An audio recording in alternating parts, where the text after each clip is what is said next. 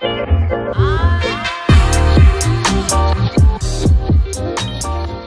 everyone and welcome to season 4 of the Horizon Grand Prix video series. I'm Steven. Topic of this video today is Hydrostiks and hydrofill. So we're going to go into some details that you need to know about how to fill your Hydrostiks with the hydrofill. So right off the bat, your hydrofill, when you plug it in, you're going to notice there is a blinking red light here. That means that your hydrofill is ready to work. So what you want to do is, if we can get the over the shoulder cam here, you're going to notice that there are two sides to this. You want to fill it on the side with the blue donut. So you simply take your distilled or deionized water only, not tap water, distilled or deionized water only. And you want to fill up the side with the blue donut just to about the top of the donut. So go ahead and do that. We're just over the top of the donut. And as we do that, you're going to notice that the lights will change immediately. So we notice that our blinking red turned to solid green. Solid green means you're good to start charging. So at that point, you take your Hydrostik, you screw it in. You don't want to screw it in too crazy tight, just enough to where you see the blinking green turn into a solid red. At the point of a solid red, you're good to go. And from that point, you have about 5 to 7 hours to wait per stick. So just realize that each stick does take a long time to charge, and set up your schedule accordingly. Basically, as soon as you get these, start charging them. As soon as you get them, charge them, and just build your schedule out from there. It makes life a lot easier in the long run. One thing to understand about charging these, if you charge them early, don't have to worry about leaving them sitting there on the shelf because the hydrogen itself will not escape. They're not really pressurized. The hydrogen is stored as a solid within the stick through metal hydride. So just understand that you can leave them there. It's okay, not a big deal. Some other useful information I think we need to know is the weight of the sticks and approximately what these sticks are worth as far as energy. So one stick is worth about 10 watt hours worth of electrical energy.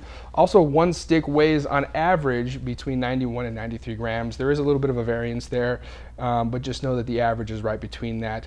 Also, the difference between a empty to a full stick is about 1 gram. Also understand that there is a bit of a variance there. I would say if you're between half a gram to anywhere up to 1.2 grams full, you're right in where you should be. So about a gram, but more or less. And then while you're weighing these, you really want to be as accurate as possible. So when you're weighing them, use a digital scale, preferably a jeweler scale, but something that can measure at least to the 100th or the second decimal place, because you want to be, again, as accurate as possible. So if you have brand new sticks, right, it's pretty easy. You just throw them on the scale, get your baseline measurement, and then you fill them and you get your measurement after. That way, if you grab any stick randomly, make sure you number it also.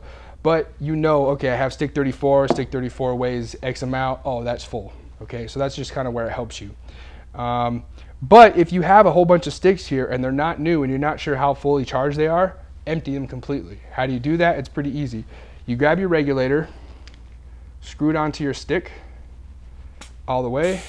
You can hear that. And don't worry if you have this sitting on your desk and that you hear that, that's fine. That's just the excess oxygen venting out. It might catch you off guard, but don't worry, it's normal. So at this point, we can no longer hear the hydrogen escaping from this, but I assure you it's not completely empty. A good test you can do is you leave it sitting on the desk for a few hours, you come back and grab it and do the water test. The bubbles indicate we're not empty, so let it sit there for a few more hours, come back, you check it out, and when it's completely empty, then you're good.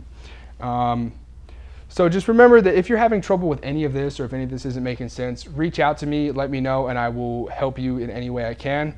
But before you do that, do a couple things on your end. Please read the manual if you have access to it. If not, let me know and I'll get you access to it. But read the manual, that's going to help you troubleshoot most of your problems.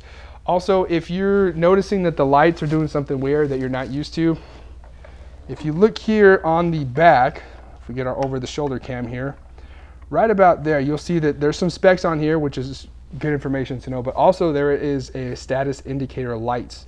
And this just tells you what each of these lights mean. So if you're confused, turn it around, read the back. That'll give you all the information you need to know. If you're still stumped, reach out to me and I will help you in any way I can.